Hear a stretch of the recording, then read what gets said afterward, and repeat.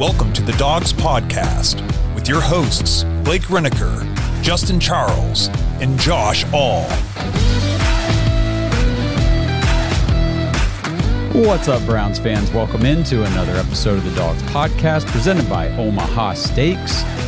Josh All alone with you here, and what I'm going to be doing on this episode is going to be the first of a series of episodes that I've been wanting to do. I had this idea in mind as the season progressed, and I thought, okay, I'm going to do this as soon as the season's over. And it's really important, honestly, that I do these videos between now and when free agency opens up in March. What I'm going to do, this series is going to be called State of the Browns, and I'm going to go position group by position group. I'm going to look at each player at each position group and kind of break down their 2023 season, the stats, kind of some takeaways from their play on the field, what they did well, what they can improve on, those sorts of things. And I want to look at their contract situations heading into 2024 and beyond. So we kind of know after each episode, after each position group, who are the guys that the Browns are rolling into 2024 with for sure? Who are the guys who could be cut candidates, could be trade candidates, may or may not necessarily be with the Browns in 24, and then which guys are free agents and either need to be re-signed or they will be elsewhere in 2024. So I'm going to do all that for each of the position groups, and we'll be releasing these videos periodically, like I said, between now and when free agency opens up, because that's when Andrew Berry is going to get to work, fill in this roster to patch those pieces that we lost in free agency and make any trades and moves that he needs to do. So appreciate you guys tuning in. I mean, what better thing can we be doing than talking Cleveland Browns football in February? I guess January is when I'm recording this. So anyway, it doesn't matter. It doesn't matter. I know that the Browns are out of the playoffs, and that sucks.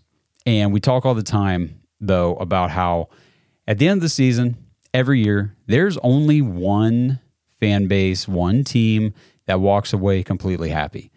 And, for everybody else, it's, okay, let's take what just happened this past season and what can we build on and what can we move forward with? And, what are the things we need to fix? What are the things we can lean on? All that sort of stuff. And the offseason is one of my favorite times. Now, don't get me wrong. I love football. I love watching football. It's so much fun. There is not much I look forward to more than a Sunday afternoon, kicking up on the couch, turning on the Browns, just watching the game. We talk about the Browns all season. We're a year-round podcast, constantly following the news cycle on social media and just everything. There's a lot that goes in to what we do at the Dogs Podcast, and the off-season is fun. It really is, because there's so much speculation and projection that we get to do, and it's fun. We get to do all these things, look at the stats and all that, and then when the season rolls around, that's when we really just get to sit back and talk about what is actually happening. We can reference back to the offseason and say, okay, these are the things we talked about, these are the things we got right, and these are the things that we were off on.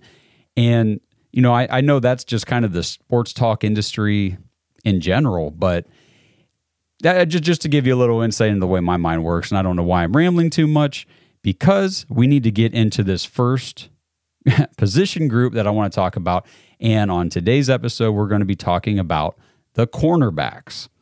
And before I do, I got this, if you're listening on audio, I'm holding up a bag of Danger Coffee. If you guys have been listening recently, you probably heard the ad reads. We got a new sponsorship with Danger Coffee. I've been looking for a coffee sponsor to promote with you guys because, again, we don't want to promote any sponsors that, we don't enjoy their products. We don't think you would enjoy their products because, one, I mean, this is where we're kind of staking our name on, hey, try some Danger Coffee. It's really good. And then if it's garbage, well, that looks bad for us.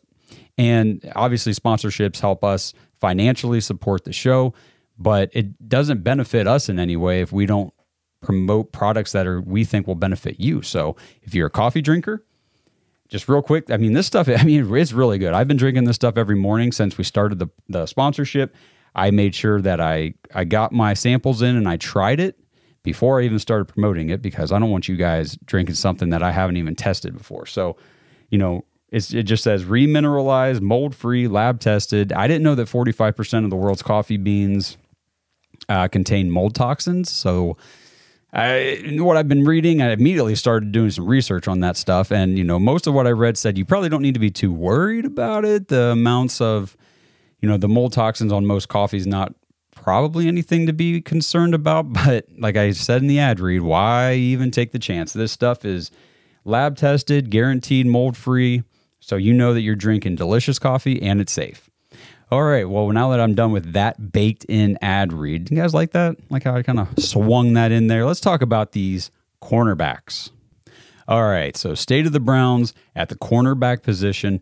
Now, the secondary took a huge leap this year under Jim Schwartz, and we've talked a lot about how night and day the defense was, whether they were at home or on the road. At home, this defense was, at the beginning of the season, everybody talked about, historically elite defense and all this stuff. Well, over the course of the season overall, we found out that's not necessarily the case.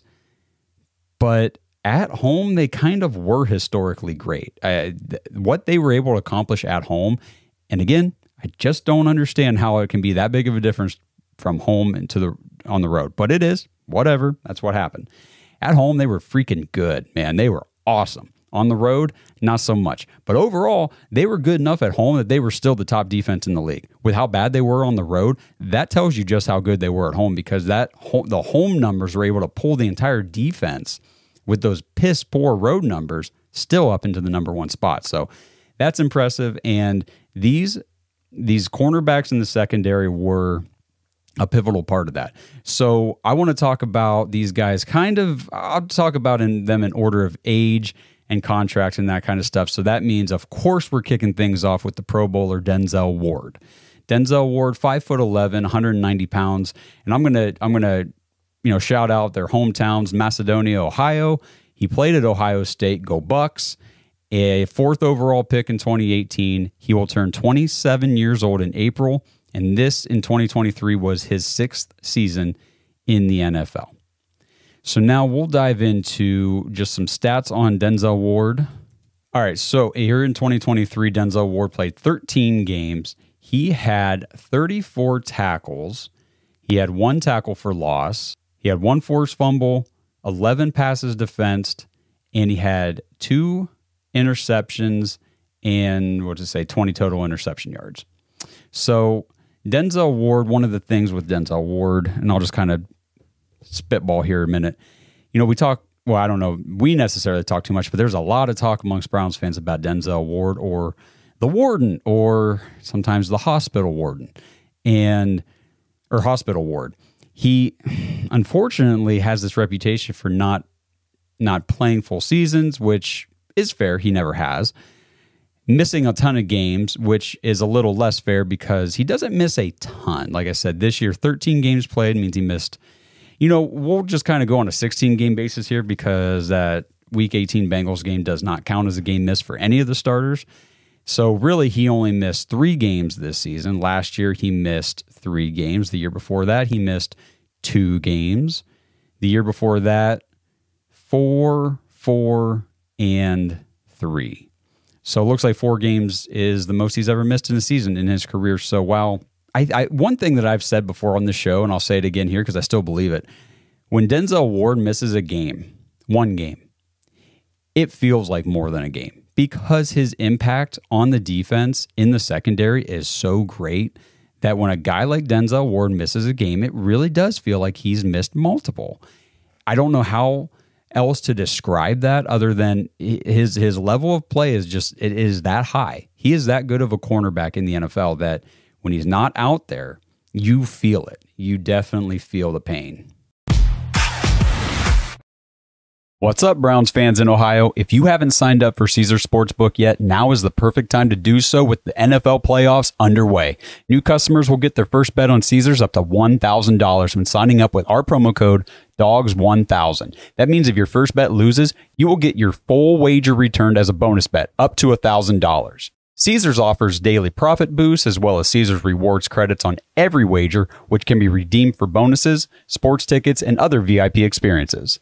If you're ready to join Caesar Sportsbook, go download the app and register with our promo code DOGS1000 to make sure your first bet is covered. Offer is only available for new customers who are 21 and older and physically present in Ohio. Please gamble responsibly. If you or a loved one has a gambling problem, call 1-800-GAMBLER. Check the episode description for the full terms of the offer to see if you can qualify. So in terms of his stats, his tackles this year they were the lowest tackle total of his entire career. He had 53 last year, which was tied for his highest with his rookie season, dropped down to 34 this year. Interception mark, just going through his career, it's been 3, 2, 2, 3, 3, 2. So pretty much on par with his annual interception rate. Passes defensed, his high in his career was 18, 10, 15, 11 this year. So 11, he's done that 3 times. That seems pretty standard. So I guess basically what I'm saying by that is Denzel Ward had a Denzel Ward season. He missed a couple games. Aside from the low number of tackles, he picked off a couple passes, broke up quite a few passes. He doesn't get targeted a lot. That's another thing to keep in mind with Denzel Ward is, quarterbacks, offensive coordinators, they're not scheming plays to make sure that they're trying to target receivers in the vicinity of Denzel Ward. It's just, that's the way it is. And that's also what makes him such a valuable player in the secondary. So if we go over and look at, I did have one stat note here. With the cornerbacks, I know a lot of you probably going to be screaming, especially when we get to a guy like Greg Newsome, missed tackles. Okay, I know. The missed tackles were super disappointing this year because I was really hoping, and I'm sure we all were, with Jim Schwartz, this defense got to the level of nasty, of dog, of gritty, get in your face, hit you hard, and get up and dance about it level that we've been wanting the Browns defense to be at forever. And they got there. The missed tackles still hung around this year, though. So Denzel Ward had 8 missed tackles. He played 617 snaps in those 13 games. So I looked at the PFF numbers, and this is everything I talk about here with these guys is going to be a minimum of 500 snaps, and that came out to 88 qualifying cornerbacks in the NFL this season. Denzel Ward had a 69.6 defense grade. That was 29th out of 88. He had a 69.8 coverage grade, 34th out of 88. He had a 77.0 passer rating when he was targeted. That was 19th best. To give you some benchmarks in that category, because that's a big deal. What is the quarterback's passer rating whenever they're targeting you on average over the course of the year? So, like I just said, Denzel Ward was at 77. Sauce Gardner, who we all think is a pretty damn good cornerback for the Jets, he was at 76.5. And then fellow Brown Greg Newsome was at 76.4. So just to kind of give you an idea of some of the names there with him, Denzel Ward was targeted 66 times, allowed 34 catches for 467 yards and 3 touchdowns. Now, here was his best stat. That the catches and targets, 51.5% completion rate when targeted. That was 7th best, 7th lowest in the NFL among these 88 qualifying cornerbacks. His 467 yards allowed, that was 31st lowest. The Browns' big 3 cornerback trio here, these guys were all together on that list. So you had Greg Newsome, we'll get to him, but he had 455 yards allowed. That was 29th. Martin Emerson was at 466. That was 30th. And then here's Denzel Ward at 467, 31st. So they're kind of all back to back to back.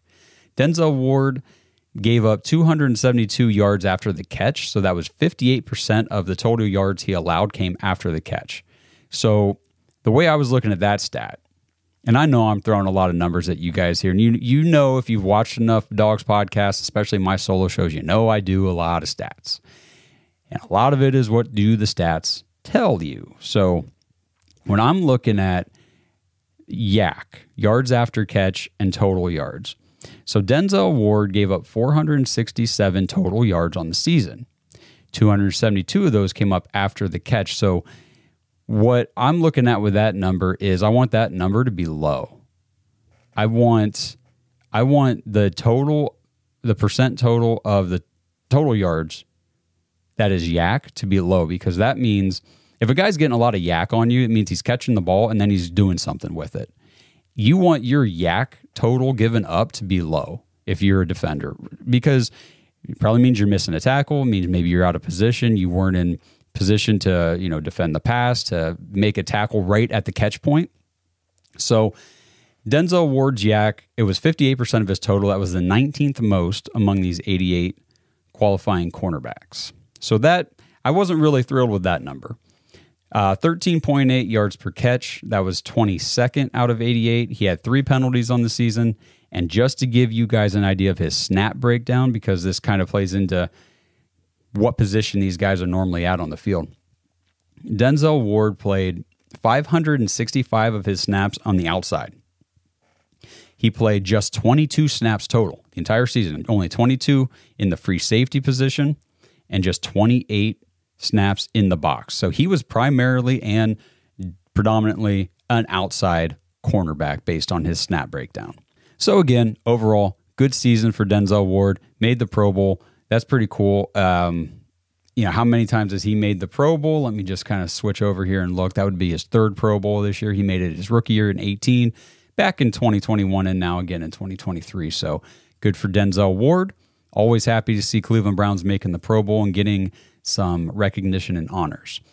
All right, so now let's look at the contract situation for Denzel Ward with the Cleveland Browns. Heading into 2024, Denzel Ward has a cap hit of $23.5 million. So what I like to do on overthecap.com, pull up these players' contracts, then on the side you get the option to change the numbers based on whether they're cut or traded before or after June 1st.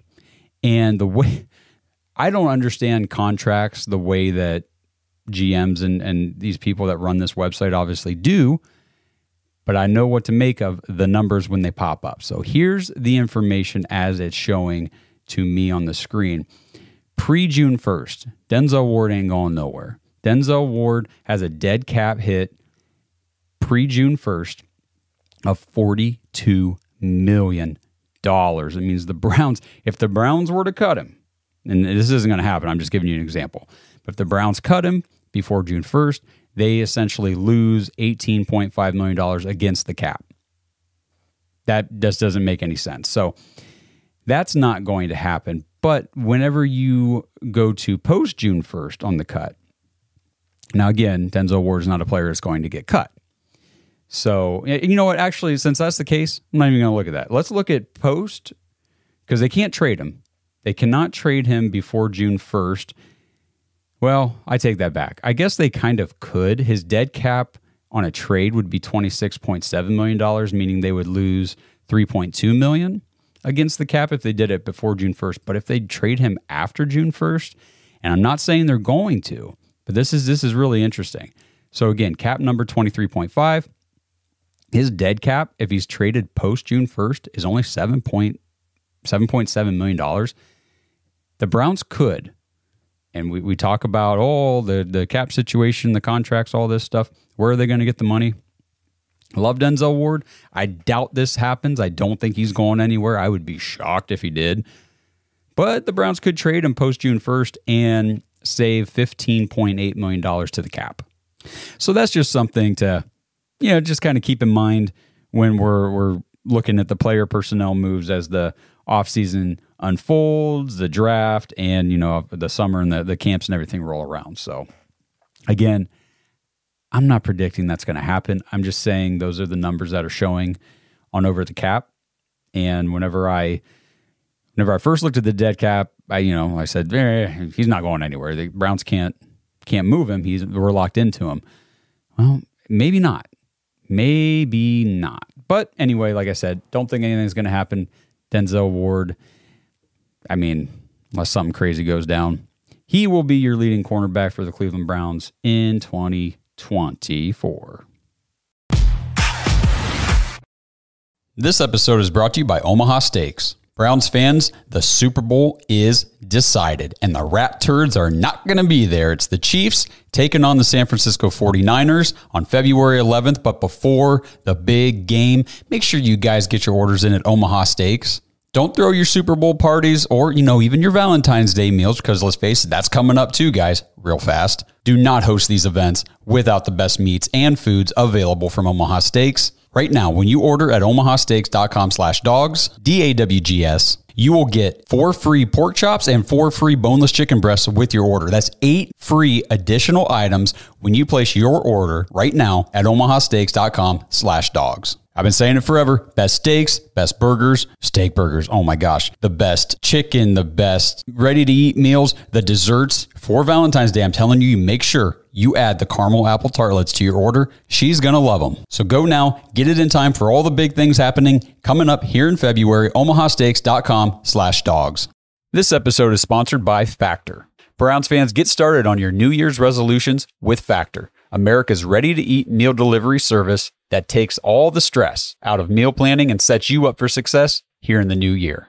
Skip the grocery stores, all the prep work, and the cooking fatigue. Instead, you can get chef-crafted, dietitian-approved meals delivered right to your door. With over 35 meals to choose from per week, including options like keto, calorie smart, vegan, veggie, and more, plus they have over 55 weekly add-ons, you guys have a ton of nutritious and flavor-filled options to kickstart your resolutions. I've personally tried Factor's meals. They are incredible. I got a whole bunch of different varieties of things just to see what I liked, what I didn't, and I'm not exaggerating one bit. I liked them all. You throw it in the microwave, 2 minutes, and bam, you have a nutritious meal ready to go on the fly. And the nice thing is when things get hectic, Factor is totally flexible. You can change your order up every week with plans from 4 to 18 meals per week. You can even pause or reschedule your deliveries anytime you want. So here we go, guys. Let's stress less over our meal times in the new year. Let's get Factor's no prep, no mess meals, no shopping, no cooking, no cleanup. Head to factormeals.com/thedogs50. That's all one word, thedogs50. Use code thedogs50 to get 50% off your order. That's code thedogs50 at factormeals.com/thedogs50 to get 50% off. Happy New Year, everyone. What's so special about Hero Bread's soft, fluffy, and delicious breads, buns, and tortillas? These ultra-low net-carb baked goods contain zero sugar, fewer calories, and more protein than the leading brands, and are high in fiber to support gut health. Shop now at hero.co. Gregory Newsome this second. Let's talk about Greg Newsome, 6'1", 190. Shout out Chicago, Illinois, hometown. He played his college ball at Northwestern, here in the Big Ten with the Ohio State Buckeyes. He was the 26th overall pick in the first round in 2021 by the Browns. He is 23 years old. He will turn 24 this spring, so he's still a pretty young guy. This was just his 3rd season in the league that he completed, so there's a lot of career left for a guy like Greg Newsome. Now, we talked about the missed tackles for Denzel Ward. Greg Newsome had 10 missed tackles over the course of 2023. But overall, his stats, Greg Ward had the most tackles of his career so far. Rookie year, 37. Last year, 42. This year, he had 49.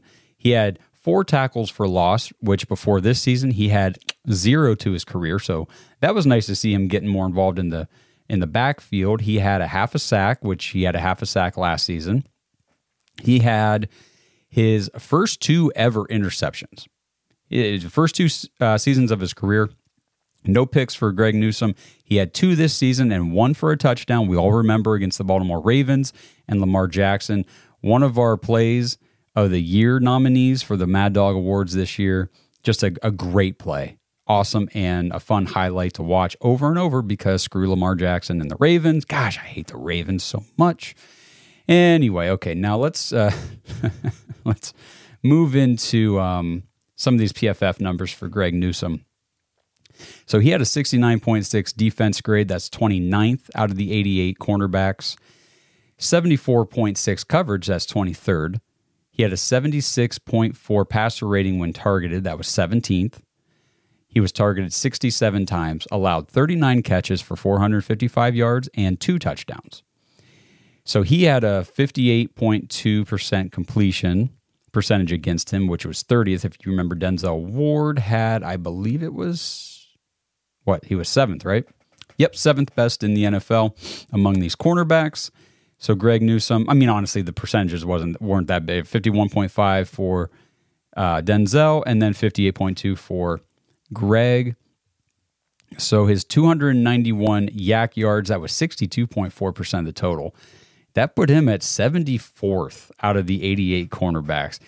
Now, I was talking about the yak stuff, in the last segment with Denzel Ward. Not great for Greg Newsome. Really not great. Would love to see that number come down a lot. His yards per reception, 11.7. That put him at 39th out of 88. He had 5 penalties on the season.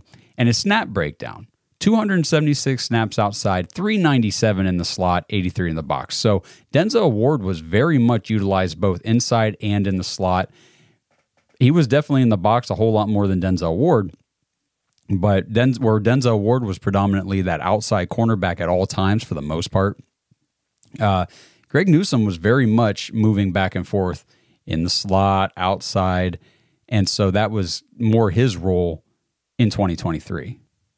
So this is where things with Greg Newsome get a little interesting. The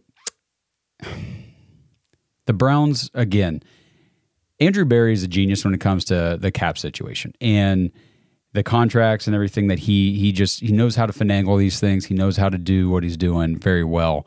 There's going to be a lot of restructures and things of that nature, but a guy like Greg Newsome, when the Browns, and we'll get into Martin Emerson next, but when the Browns have Denzel Ward and a guy like Martin Emerson in the cornerback room, and quite frankly, an up-and-coming guy like Cam Mitchell, who looked decent this year. I won't say he looked great or good, but I mean decent. It looked like he can be serviceable, looks like he can play some ball at the NFL level. So the Browns have to make a decision here with Greg Newsome because he's entering the 4th year and final year of his rookie contract. Since he was a first-round pick, the Browns have the option to pick up a 5th year on Greg Newsome. So if they decide to exercise Greg Newsome's 5th year option, and I'm kind of just learning the nitty-gritty details of all this stuff too. So if anything I'm saying here is wrong, or for a fact, you're listening, you're like, I know for a fact he's got that wrong, drop in the comments, just let me know. I don't mind learning what I'm doing wrong here if I am. But what OTC is telling me about Greg Newsome, if the Browns exercise his 5th year option, they will owe him about $12.2 million against the cap next year in 2025. So that would be his 5th year. And then what it says, what it says is the 5th year becomes fully guaranteed, and any base salary in the player's 4th year that was not fully guaranteed will become fully guaranteed. So I'm trying to see here. It looks, so all $4 million that Greg Newsome is owed against the cap this year, if they pick up his 5th year option, that all $4 million of that becomes guaranteed. So here's the interesting thing with Greg Newsome and his situation. The Browns could trade Greg Newsome. Now, again, I'm not saying they're going to. None of this stuff is saying they're going to do this or that. I'm just telling you what could happen. If the Browns were to decide to trade Greg Newsome, they would essentially save $2.4 million against the cap this year. And obviously, they would not be taking on that $12.2 million against the cap next year. So this will be interesting to see how it unfolds, because as soon as the Browns come out and announce they've exercised a 5th year option on Greg Newsome, he's locked in for this year, he's locked in for next year. Those contract numbers are fully guaranteed, and like I said, it would be $4 million this year and $12.2 against the cap next year. Now, what the Browns can do and may do is explore trade options for Greg Newsome, because until they pick up that 5th year option, they can trade him to save $2.4 million against the cap. So we will see what happens with Greg Newsome. Obviously, I like Greg Newsome. I know the end of the season wasn't great. His performance in the wild card game was not great. It sucked, honestly, but overall, he had a good year. He had a really good year. He has continued to develop and grow and get better each season so far. It's what you want to see with these guys, obviously, especially your first-round picks. He's kind of lived up to that billing. I believe not every guy you select in the first round is going to be an all-pro, but can he be a very good starter? That's really the baseline you're looking for. And Greg Newsome is a very good starter. He is, but he will be a guy to watch what the Browns decide to do here in the offseason before. And I just looked up, they have until May 2nd. So they get to go through the draft. They get to see how things unfold in free agency and in April when the draft takes place before they have to decide if they're going to pick up the fifth-year option on Greg Newsome. So that date is May 2nd. We will be talking more about Greg Newsome as the offseason goes and as we get closer to that May 2nd deadline until, if they come out and announce in a month that, hey, we're exercising the fifth-year option, then we don't have to worry about it. We know what the deal is. But until that happens, we're going to have to speculate and try to see what the Browns are leaning toward doing with Newsome. All right, now we'll move into the biggest Pro Bowl snub this year, Martin Emerson Jr., 6'2", 201 pounds, big body cornerback. Shout out to Pensacola, Florida hometown, played at Mississippi State in college. He was Andrew Berry's third-round pick in 2022, 68th overall. What a slam dunk third-round pick Martin Emerson has turned out to be and continues to turn out to be. He's 23 years old. He will turn 24 in September. And this was his second year in the NFL. Start with the bad stat first, like I did with Greg Newsome. And just like Greg Newsome, Martin Emerson had 10 missed tackles this season. We'll talk more about missed tackles throughout the offseason, I'm sure. But anyway, his stats for the season, 59 tackles, just 4 fewer than he had last year as a rookie. He didn't have any sacks. He had 1 sack last year. He had a tackle for loss. But he did lead the team with 4 interceptions. He had the most interceptions on the Browns in 2023. He played every game. He played 16 games. Obviously didn't play in that last one. Don't need him out there against the Bengals in a meaningless week. So 4 picks and 14 passes defense. He had 15 last season. Martin Emerson's dog. And we love Martin Emerson on the show. Blake's been texting him and trying to get him on the show for like 2 seasons now. Hasn't worked out, but at least we're having conversations with him. So moving over to PFF, Martin Emerson had a 65.8 defensive grade. That was 45 out of 88. Cornerbacks, 66.5 coverage grade. That was 44th. None of these guys are in the top 5 or top 10 of these PFF grades, but again, we take PFF grades with a grain of salt. 45.3 passer rating. This is the number that matters the most, at least to me. 45.3 passer rating when targeted. That was not top 10, not top 5. That was second best in the entire NFL among cornerbacks. Martin Emerson was awesome this season. We talked about why he should have been a Pro Bowler. To me, this number right here should have been the leading argument as to why Martin Emerson should have been a Pro Bowler, followed by the stat that he gave up precisely 0 touchdowns this season. So the Browns have the cornerback that had the second lowest passer rating when targeted, and he gave up no touchdowns on the whole season. Martin Emerson is awesome, and Martin Emerson could be a reason why the Browns consider trading a guy like Greg Newsome. So we'll see what happens with that situation, but man, Martin Emerson, you're awesome. You have come in here and just wowed everybody. He was targeted 70 times, allowed just 33 catches for 466 yards, and like I said, 0 touchdowns. And while the other 2 cornerbacks, you look at Greg Newsome, had a 58.2 completion percentage against him. That was 30th best in the league. Martin Emerson, 47.1% completion, number 2 in the league in that stat as well. 466 yards given up was the 30th lowest. So, like I said, these guys all kind of gave up roughly the same amount of yards on the year between them. He had 133 yak yards. And remember what I was saying about Denzel Ward and Greg Newsome. Like, I wish their percentage, the yak out of the total, would be lower. Martin Emerson's was 28.5%, 19th lowest among all cornerbacks. So much better than the other 2 guys, in that regard, meaning not a lot of receivers catching the ball and doing anything after the catch when Martin Emerson is in coverage. Yards per reception, 14.1. That was 71st out of 88. So pretty high yards per reception. But again, the low yak percentage was key for me on that one. Guys might be catching the ball deep on him, but they're not going anywhere after the catch, typically. 9 penalties. So this was a category that was a knock on Emerson. There were only 6 cornerbacks in the NFL that had more penalties than Martin Emerson. So he was penalized a lot. We talked about how a lot of those penalties were kind of bullshit, ticky-tacky penalties. But again, this is the number. That's the number of penalties that were issued against him, unfortunately. So his snap breakdown, 791 snaps on the outside, just 16 in the slot, and only 47 in the box. So Martin Emerson Jr. was predominantly, like Denzel Ward, an outside cornerback in Jim Schwartz's defense here in 2023. Again, Emerson, young guy, going into 2024, he just has a $1.5 million cap hit. So, I mean, it's super low for one of the, we could call him one of the elite cornerbacks in the league. I think that he's showing that he's definitely at least touching that. He's coming into that category of cornerback in the NFL. Is he elite already? Maybe not. But you can't argue that he's not at least approaching it, because he is very, very good. Like I just talked about all the numbers and what he was able to do this season. So like I said, 2024, $1.5 million cap.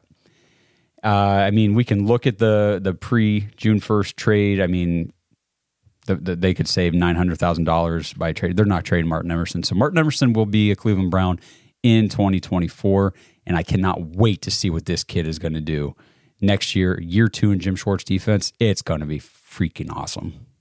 And finally, we will talk about Cameron Mitchell. He was a rookie this season. He was a 5th-round pick, 142nd overall, 5'11", 191 pounds. Shout out to Chicago, Illinois, another Chicago guy. He played college just like Greg Newsome at Northwestern.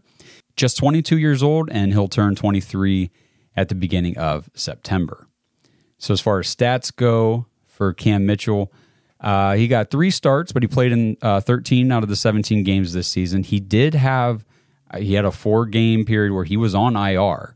He was gone, and when he was gone and Denzel Ward was gone at the same time, boy, did we feel it in the secondary. And when Cam Mitchell was filling in for injuries this season before he suffered his own injury, I'll tell you what. Now, he's not Martin Emerson. He's not coming out here and blowing anybody out of the water and making fans go, wow, who's that guy? But, you know, he wasn't making you go, who's that guy? Get him off the field. No, he was doing a pretty good, I mean, for a 5th-round pick, a rookie, I thought he played very well. I thought he held his own, and I thought he showed some very good promise, and just another great cornerback selection by Andrew Berry in the NFL draft. So for the year, 18 tackles, 1 tackle for loss.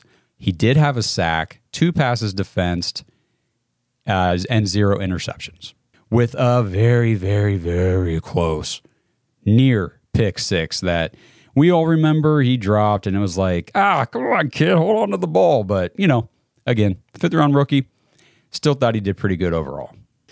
So I'm not going to dive too deep into Cameron Mitchell. Like I said, 3 starts. He played in all 13 games, but he didn't get a whole lot of action because the Browns have 3 absolutely awesome cornerbacks in front of him. But he did play 277 total snaps. His defense grade on PFF, 58.1. His coverage was a 60.